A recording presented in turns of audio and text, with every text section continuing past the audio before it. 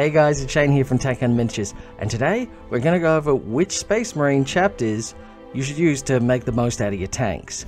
Now, I've talked a lot about Space Marine tanks in general, and I've used a lot of them, but I've never gone through which detachments and which chapters really make best use of it, even though their codex has been out the longest. So yeah, let's get into it and really work this out. Now, I've only really gone through the main Space Marine codex and playing armies from that. I haven't gone through the Space Marine chapters that have our own specific codex, so I thought we'd go through that first and see what's the best we can make out of that. So start with the Black Templars. As you can imagine, this is a melee focused type of army, so they're not really going to be able to make use of a lot of tank strategies. The Uphold the Emperor, I mean, that's good. That's going to give the Feel No Pain. That's always great. And the Higher Leadership, yep. You can't say that's a bad ability for your tanks.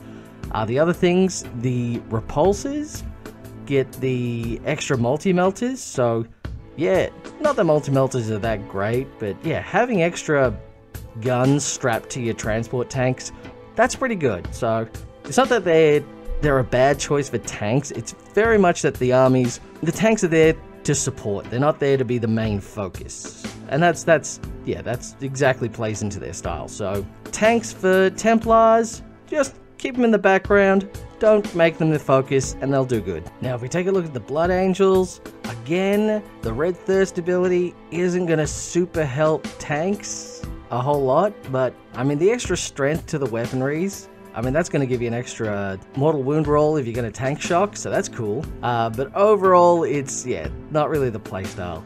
I mean, that being said, the Ball Predator is a super good anti-infantry tank. And the fact that it has the assault against infantry, yeah, you can just speed this guy up and, yeah, burn out a lot of stuff. And it's going to work pretty good.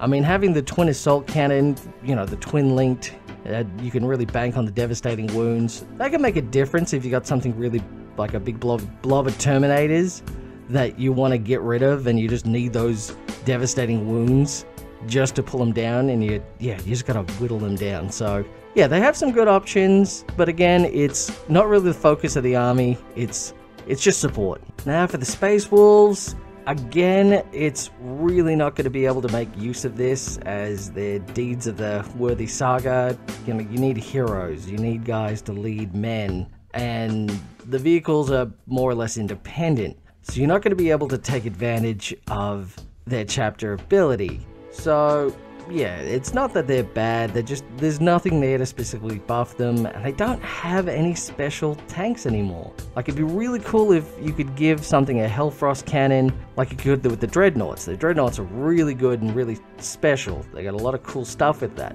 but they don't have anything tank-wise. So it'd be good to see a return to that, because they had the Iron Wolves detachment back at the end of 7th, I think, and that was cool. So yeah, it's kind of a shame, because they have had some very interesting tank weaponry over the years, but we're just not seeing that at all yet. Now, Deathwatch isn't a bad choice, because you have the Mission Tactics, which is similar to the Gladius Task Force, where you just pick the ability, and they're not bad abilities. They're just not specifically special. Like, it's not something you can already sort of get with some other combinations. So it is still okay. So it's just, you also don't have any special stratagems you can use besides Armor of Contempt. So it's kind of a waste going full vehicle heavy with a Deathwatch army. It's more about, yeah, your specialist kill strike squads. So yeah, we don't need to go too far into them. Now, something I regret I didn't look into further previously was Dark Angels, because Dark Angels are really good at having tanks. So as you can see, I've just made up army there, which isn't going to be around much longer. I'll go into that in a minute. So Grim Resolve, I mean, that's good. Like, it's going to be as good as tanks as it is on anything else, so that's pretty handy. It's an all well-round good ability to have. But not only that, the strats are great with everything, because they just affect studied units. Fire Discipline is crazy good. Intractable, you know, you pull out and then you can still fire and still charge. Yeah, so they're just all good abilities. Like, you can make use of anything. They have their special The special land speeders, they're really cool. I love the Raven Wing, the Dark Shroud to give the cover. The Talon Master used to be really good, but he's not going to be around much longer, so we know he's being removed from the Codex, which is a real shame, because he was really able to make a Death Star around this really fast blob of land speeders, so that was really cool. So that's going to be annoying. I can't build this army anymore. The other thing that is really disappointing is the Ravenwing Land Speeder Vengeance. That's getting nerfed. So the Plasma Battery before used to be base 2 damage, and you could overcharge it for 3, making it all round good at destroying everything. It was anti-large, anti-armor. You know, this guy could take out everything, but it's getting just turned into a normal twin-linked plasma cannon. So it's only anti-armor, anti-infantry now. You can't really rely on it to take out a big target, which is really a shame. Like, if you look at it, it looks like a massive plasma cannon that should be able to take out most things, but no, they decided that was too powerful. So that's a real shame. These things are not going to be as useful as they used to be. But overall, like I said, this is still a really strong army you can bring. So I'm definitely going to have to try this out at some point. Alright, so let's look into our tank army for just making a normal Codex compliant Space Marine tank list. So let's start with the characters. We've got 2 Tech Marines. I found having 3 was a bit redundant. Like, you're probably able to make better point use with something else. So yeah, just the 2 Tech Marines to buff and repair. That should be about all you'll need. Now, your base of the army, 3 Vindicators. 3 Vindicators can take out anything, literally anything. This is probably one of the most strongest units in the game. The best points cost per actual damage dealing capacity. Yeah, it's hard to beat the Vindicator. It's so tough. It's so much potential. So yeah, 3 Vindicators, that's your base. Now, your choice of land raid is going to be pretty specific to what you feel you need. I always like the Redeemer because it's fantastic. It's the best flamers in the game with the AP 2 and 2 damage. Melt at anything, so you just want to put it up front, have it ready to overwatch anything that comes near. Like, it's good reliable overwatch, and it's a good target. You can just send it out, and it's, yeah, gonna absorb, it's gonna block shots. But if you wanted a long range one, just stick to the normal one with the las cannons. So yeah, I'd say the normal one or go the Redeemer. That's a good choice for Land Raider. Now, speaking of the las cannons, the Predator Annihilator I feel is a real good choice for being able to snipe out things from a distance. The las cannons are really good. They have the really good ability to be really effective against large targets. I mean, you could swap this guy out for the Gladiator version instead, which is pretty much the exact same thing. They're just a little bit more costly. They do an average 1 extra damage. They have the extra wound. So there really isn't much difference between the Gladiator and the Predator. So it's really personal choice. Like, it's a little bit more expensive, but it's a little bit better. So pretty much for point cost to effectiveness, they're exactly the same. So do with that what you will. And just rounding it off, we have the 2 Whirlwinds. You know, it's good to have some line of sight, ignoring firepower. So this just gives you that versatility. It's pretty good strength, pretty good amount of shots. So Whirlwind's pretty reliable. And they're pretty cheap as well. So it's not a bad choice just to fill this guy out. Alright, so now that we have our 1500 point tank army, let's look which detachment is going to be the best to use. So let's start with the Gladius Task Force. So this was the original one that came with the indexes. Still really good. Like, it's good to have that flexibility of the different doctrines. They really work well. They will work for all your tanks. They will, yeah, really synergize well. They got a couple of good strats you can use with it. The adaptive strategy, the Storm of Fire is fantastic. You can really use that to make use of any of the tanks, and they're gonna really just destroy through something that, yeah, cut through all their armor and all their defenses. So that can be really handy. So yeah, definitely a good choice. You can't really make use of any of the enhancements, but overall, still a good choice. Now, the Anvil Siege Force. The trouble with this is not a lot of tanks have heavy weapons already, so you're not going to really be able to make use of the secondary ability to get the +1 to wound. That would be really insanely powerful for this. So just having the extra heavy added on to the weapons, there's a lot of ways to already get a buff to hit. Like the Tech Marines are already going to be doing that. You have a lot of things that's going to be giving you rerolls to hit. So I've never found the difference between Ballistic Steel 2 and 3 all that much different for Space Marines. There's a lot of ways to sort of counter that anyway, so it's okay. It's not the best.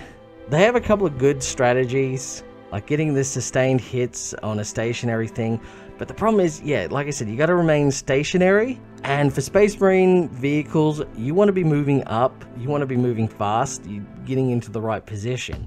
So you're really not going to be able to make use of a lot of these things until you're already in the right position. So start of turn 2, 3 at the earliest. So I feel it's not the best you can do, but you know, you could make it work in certain army builds. Now the Iron Storm Spearhead. As I've said before, this is the best. This is probably one of the most devastating detachments you can use for these guys. All the enhancements you can put on a Tech Marine are fantastic, like pulling out and still being able to shoot, and the ignoring damage. Like, you can't go wrong with that. It all buffs the tanks. Having the guys be able to reroll the damage roll, I mean, that makes the Vindicators, the las cannons just so effective. Just you're always going to be reliably doing a lot of damage. So this is insanely devastating. This is probably one of the most powerful army compositions you can bring, and I've done this. I bring this many times. It's never done bad. I've never had a time where this doesn't kick butt. So yeah, if you want something that's the most devastating, this is it. You can't go wrong with this. Now the Firestorm Assault Force. At first I thought, oh, that's kind of good, being able to give everything assault. But when you sort of break it down, do you really need the assault? It already moves pretty fast, most of your tanks. And having the extra strength within 12, and being within 12 is a dangerous place to be. You don't really want to be there with most things, but the +1 strength to the already high strength weaponry, it's not really going to make a difference in almost all cases. Very rarely you'll get a +1 to wound from having that just +1 strength. It's not going to be the most effective situation.